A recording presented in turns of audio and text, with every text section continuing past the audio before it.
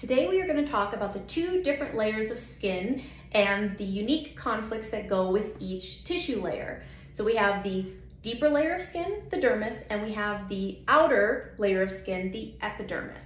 So the dermis layer of skin is controlled by the cerebellum, and the conflict theme is feeling attacked or feeling soiled or feeling unclean or disfigured. And so what happens is when I perceive this attack, it could be that you're yelling and spit is flying in my face and you're screaming at me, so I'm feeling attacked and soiled. It could be that you said something nasty behind my back and I'm feeling attacked from behind.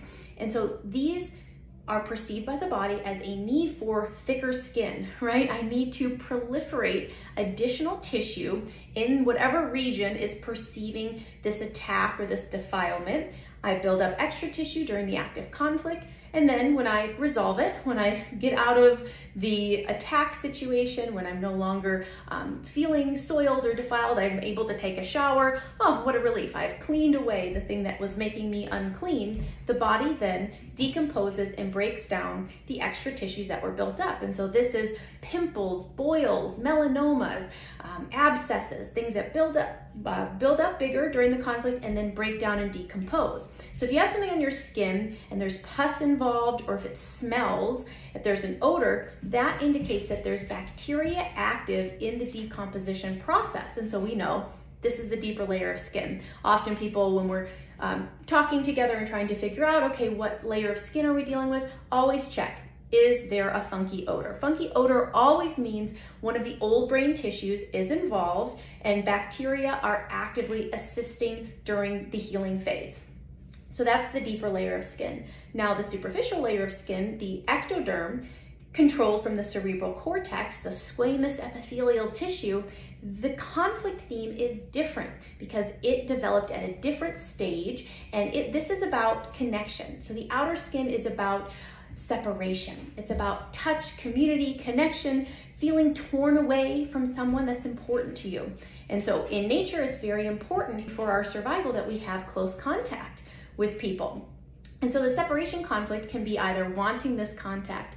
You know, a young child that's dealing with rashes, we know that they are wanting contact with their mother and that there's some type of separation conflict either with the mother, or there could be a conflict about wanting separation. I don't want contact with the grandmother, with the mother-in-law, with the nanny. I would like to touch my mother. I would like to smell my mother. I don't want to have contact with someone else. So this is either wanting contact or not wanting contact. And the area of the body the symptom shows up on can also reveal to us clues, because this inside of the body, the inside of the elbows, the backs of the legs, where I'm touching, where I'm embracing, this is I want contact. The backs of the side of the body, I don't want contact. I want to, the back of the hand, I want to separate from you.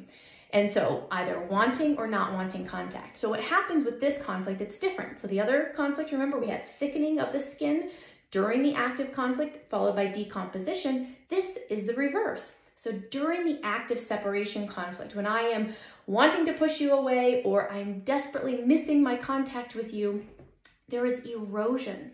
There's loss of tissue. So we're thinning out the tissue, and this causes numbing. And just think about it. So if I am sensitive to you being gone from me, the body helps to desensitize. So we lose tissue, we thin the tissue.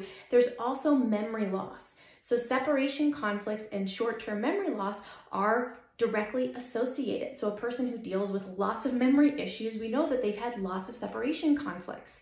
So loss of tissue, loss of memory, and think about it. This is a way that nature is merciful. Nature only does what makes sense. Remember the 5th biological law. It makes sense if I'm missing you for me to forget you, right? They say that about the cat with its kittens. If the mother cat loses her kittens, she forgets they exist.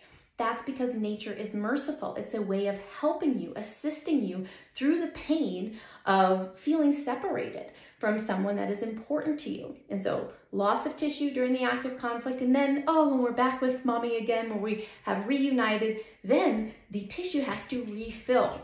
So there were micro-ulcerations in the skin during the active conflict. Now we have tissue regrowth, refilling, replenishment, and that's when the skin is itchy and inflamed and uncomfortable. And so that means your separation conflict has come into healing. So those are the two different types of skin conflicts.